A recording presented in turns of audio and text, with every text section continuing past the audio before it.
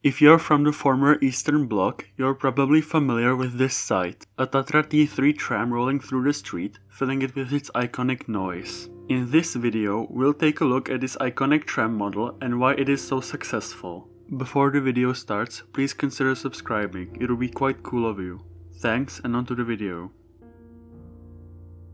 Trams. From the mid-19th century's horse-drawn models to today's sleek, low-floor vehicles with all sorts of bells and whistles, trams have been carrying people around their cities for centuries. Prague was no different. Horse-drawn trams, and later on, electric trams by such legends as František Křižík and the Ringhofer family rolled around the city, transporting millions of people to their destinations. However, after the Second World War, it was apparent that a newer tram model was needed.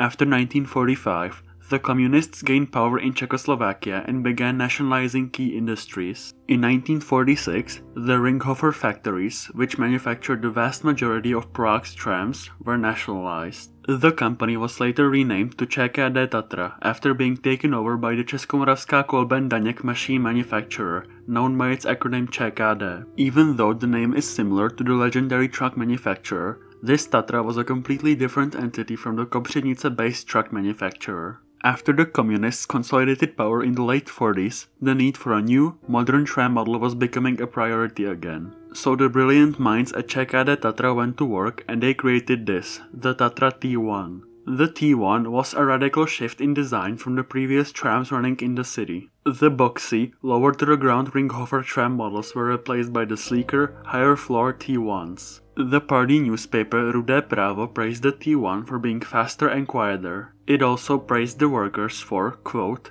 contributing to building a socialist city and improving transportation in Prague, unquote. The T1 also featured heating, which is useful in Prague's relatively cold winters, whereas the previous model did not. After the T1, there was the T2. The T2 was a longer, wider, slightly higher capacity tram compared to the T1. The T2 was also exported to the Soviet Union in the hundreds. Unfortunately for Prague, the T2 never saw mass adoption in the city. Only 2 prototypes were rolled out onto Prague's streets. There were multiple reasons behind why this was the case. For example, the T1 was made specifically for Prague, whereas the T2 was made for operation in more cities. Next, the T2 was heavier than the T1, wearing down the city's tram tracks quicker. And last, priority was given to smaller cities like Most or Liberec, which didn't receive as many T1s as Prague, and so they needed modern trams more than Prague. The city of Liberec made especially good use of the T2, with the last one being put out of service in 2018. In the 60s, technology advanced further, and so there was a need for a more advanced tram. ČKD Tatra, its designer František Kardaus and its engineer Antonín Honzík really pulled out all the stops with the T3. The latest design elements were used, the weight was reduced, and later on, colorful plastic seats were used. The result of the tireless work of Kardaus, Honzík and ČKD Tatra was this: a 14 meter or 46 feet long, 2.5 meter or 8.2 feet wide, and 3.05 meter or 10 feet tall vehicle. The tram weighed in at 16 tons, which is 1.5 tons lighter than the T2. This was thanks to the latest materials of the time, like fiberglass and plastic, being used. This meant that the T3 caused less wear on tracks, some of which were unfortunately poorly maintained. The T3 also featured 2 headlights, in contrast to the T1 and T2, which only featured 1. The first prototype of the T3 was manufactured by the now defunct ČKD Tatra Smíchov factory in 1960. The tram, branded with the serial number 6101, was handed to the Prague Public Transport Company on the 3rd of November of the same year. After a few months of testing, another prototype of the T3 with the serial number 6102 was manufactured and began testing. Testing lasted for almost 2 years, but finally, on the 22nd of November 1962, the Tatra T3 entered service, emerging out of the Vozovna Motol depot. The T3 was generally well received, even though there were some issues in the beginning. For example, models manufactured after the second prototype originally had the conductor's cash desk missing, even though at this time, Prague's trams still used conductors. ČKD Tatra anticipated the implementation of self-serve ticket stamping systems, like the one we see in trams today, and built T3s without quarters for the conductor. However, Conductors were used until the 8th of May 1975, and so, the conductors' quarters had to be retrofitted into the first T3 models. Another problem of the original T3 was poor ventilation, which showed itself in the above-averagely hot summer of 1963. These problems were but a small bump in the T3's road to dominance of the rails in a lot of Central and Eastern European cities. Our air quotes friends from the Soviet Union saw the T3 being successful and definitely didn't pressure Tatra Tatra to make a T3 model for the Soviet rails.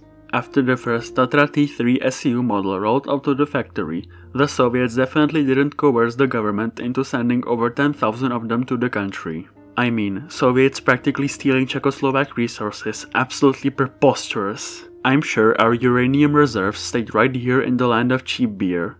Anyway, the T3 made its way to a lot of Eastern Bloc countries, exported as part of the Comecon, the Council for Mutual Economic Assistance. The Comecon made the T3 its standard tram model, fit for export all around the bloc. This was due to multiple reasons. First, the T3 is able to be relatively easily adjusted for different track gauges, which was necessary for export to the Soviet Union. Second, the T3 is remarkably reliable. In 2020, the Prague Public Transport Company decided to modernize 65 T3s for 300 million Czech crowns, or roughly 12 million euros. The reason was given by the CEO of the company contracted to perform the modernization. I will translate the quote to English, but I will put the original Czech language quote in the description. Quote, "Even though the original lifetime was estimated to be 16 years, operation showed that it can last way longer and with very low maintenance costs." Unquote. Because of this, variants of the T3 were made for East Germany, known as the T3D, for Romania, known as the T3R, for Yugoslavia, known as the T3YU, and for the aforementioned Soviet Union, known as the T3SU. Prague continued to buy more and more original T3 models up to 1976. Then, in 1982, Prague took delivery of some T3SU models originally intended for export to the Soviet Union. Later on, Tatra Tatra decided to build upon the T3SU model, and so, in 1983, the T3SU-CS model was born. The T3SU-CS was still quite similar to the original T3 model, so let's jump a bit into the future. It's the 1990s. The communists are not in power anymore, they're just millionaires now. The T3 is not the most modern tram model anymore, having been replaced by the Tatra T6A5. The country is privatizing its industries and money is tight. Instead of buying more modern trams, the Prague Public Transport Company decided to modernize its extensive fleet of T3s and its derivatives. The seats and the electrical equipment were modernized by the French company Alstom, best known for its TGV and Pendolino high-speed train sets. The information panels at the front and on the sides, which were paper-based until then, have been replaced by modern LED displays. And so, the Tatra T3R.P was born. The first T3 to be upgraded to the T3R.P model was number 1016 of the Ostrava Public Transport Company in 1999, although the interior was modernized in 2000. In the same year, public transport companies all over the Czech Republic, Slovakia and Ukraine began modernizing their T3s into T3R.Ps en masse. Some had to be put out of service, but still, as of May 2023, this model is the most used tram model in Prague, with 308 vehicles running around the city. Unfortunately, ČKD went bankrupt and the company's tram division went to Siemens. Now, new trams are being produced by the Plzeň-based Škoda Transportation. The new millennium came and newer tram models continued to be introduced. In 2006, the low-floor Škoda 14T entered service. This model was, at least comparatively, a failure. Only 60 have been built, compared to the T3's almost 14,000. The 14T was criticized for being too narrow in some sections, too loud, and for lacking effective AC. A lack of AC could be forgiven in 1962, when long lines for stuff like bananas weren't uncommon, but not in 2006. After the flop of the 14T, Škoda Transportation came out with the 15T, the definitive tram for 21st century Prague.